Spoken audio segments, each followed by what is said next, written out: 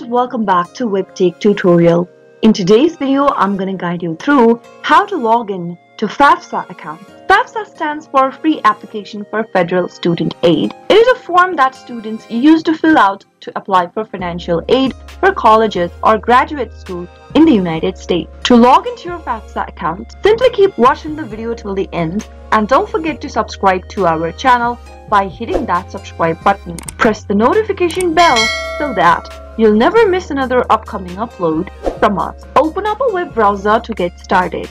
In the web address bar, go ahead and type in studentaid.gov and press enter on your keyboard. You'll end up in the official web page of FAFSA. To log in, click on the login link at the top right hand corner and you'll end up in the login page. If you don't have an account yet, you can click on create an account button and follow through the registration process first. Once you have an account, you can log into it anytime you want by entering your credentials, that is, your email address, your phone number, or your FSA ID username. You can type in any one information and on the next field, go ahead and type in your correct password. If you've forgotten your password, click on Forgot My Password and follow through the instructions till the end. If you've forgotten your username, click Forgot My Username and you'll be able to find your username. Finally, click on the login button in order to log into your FAFSA student account. That is how it can be done. I hope the tutorial was helpful to you.